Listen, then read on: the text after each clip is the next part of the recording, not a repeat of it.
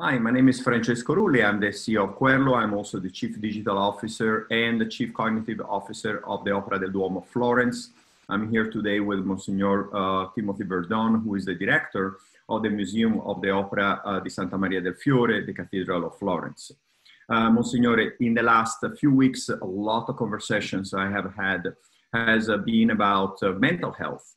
And specifically, we actually run a research with Forbes Insights where we have seen mental health and wellness has been one of the major challenges for people facing this pandemic. Now, based on your experience, based also on the history of Florence, what are your thoughts about what we're doing together with the digitalization of the Opera del Duomo, with Michelangelo AI, and what is the relationship to resolving or helping those issues with mental health? Thank you, Francesco. This is a devastating time for people of every walk in life, of every condition of life.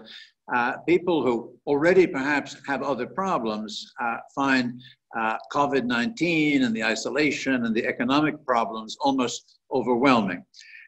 I think it helps them to realize that others in other times and places have had to face similar problems.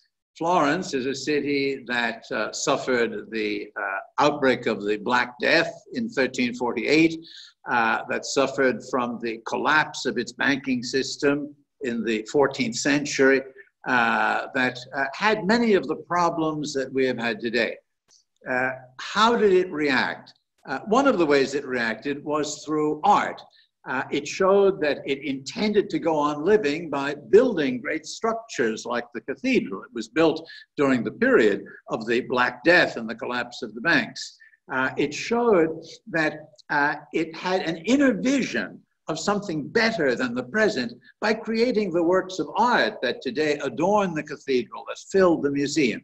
What we have found in working with people here is that those who are in a difficulty, those who have problems of mental health and spiritual equilibrium and problems finding a reason to live, problems finding hope in their lives, benefit enormously by stepping out of the present for a moment, looking at the past, meeting the past, dialoguing with the past. Our artificial intelligence platform that allows people to talk to Michelangelo is a marvelous occasion because you suddenly realize that someone else has also had to face terrible problems and has reacted to them with energy and with creativity.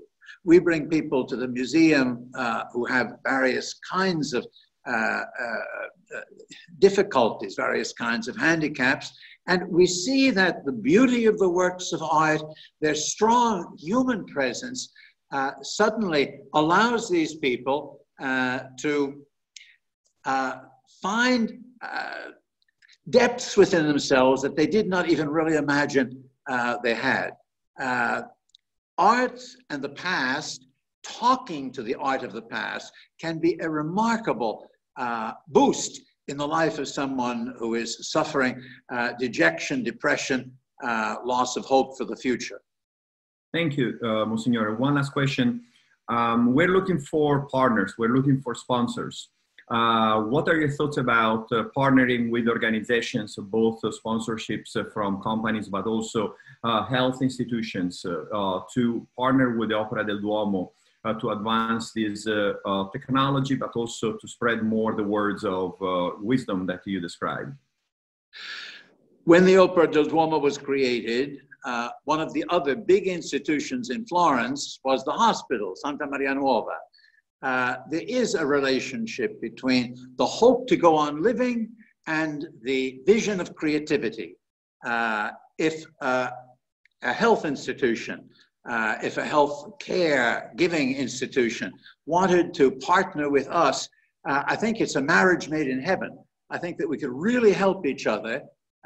They would bring us back to our roots, which are precisely this service to people in need, and we could give them the beauty which allows those experiencing difficulty to step out of themselves and in the past find answers for their present and their future. Thank you. One last question. Can you clarify what is the Opera del Duomo institution? Is this a religious organization or is it a non-religious organization? Where do we locate this organization? The Opera del Duomo manages a great church, the Florence Cathedral, but it is not itself a religious institution. It was created by the Florentine state in the distant past, and today it is overseen by the Italian Republic.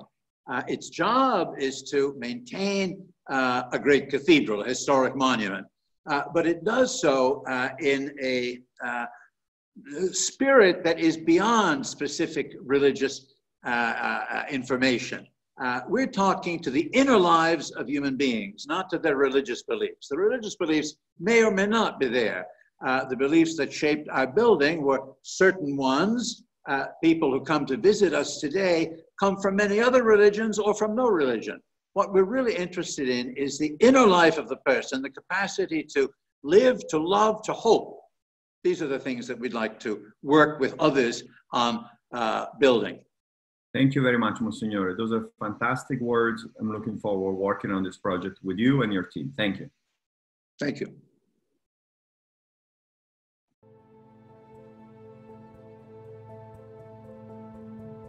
In the heart of Florence, an enormous church, the cathedral, surmounted by the dome begun 600 years ago by Filippo Brunelleschi, marks the beginning of the Renaissance, the dawn of modern history.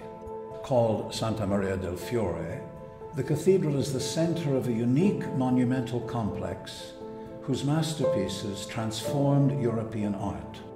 Works by Giotto, Ghiberti, Donatello, Luca della Robbia, Paolo Uccello, Andrea del Castagno, Antonio Polavolo, Verrocchio, Michelangelo, and Giorgio Vasari throng the buildings and museum enlarged and reinstalled from 2012 to 2015, giving voice to the faith and creativity of Florentines from the age of the Crusades to the present.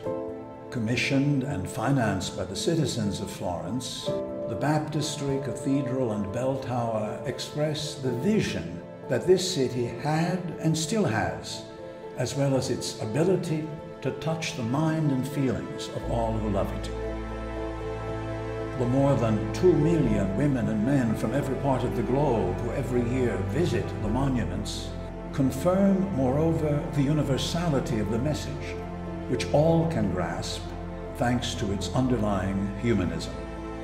The institution responsible for the monuments and museum, the Cathedral Foundation, or Opera di Santa Maria del Fiore, founded in 1296, has organized various itineraries for visitors according to people's specific interests and available time. The key element of every visit is intelligibility, and a broad range of didactic tools allows all to read the cultural and technical aspects of our buildings and masterpieces. From the mysteries of religious iconography to those of structural engineering, and from the styles of our artists to the policies of those who commission the works, everything is translated into accessible language, in publications and apps, in guided visits and videos on the social networks. The opera engages its real and virtual friends in a passionate dialogue on the beautiful, the good, and the true, in the carved and painted faces of its prophets and saints, in the self-portraits of its artists, among which that of Michelangelo, as in the transcendent spaces of its structures. The Opera di Santa Maria del Fiore invites you to discover the strength of character, the greatness of soul, the mystic interiority of Florence and of the Renaissance.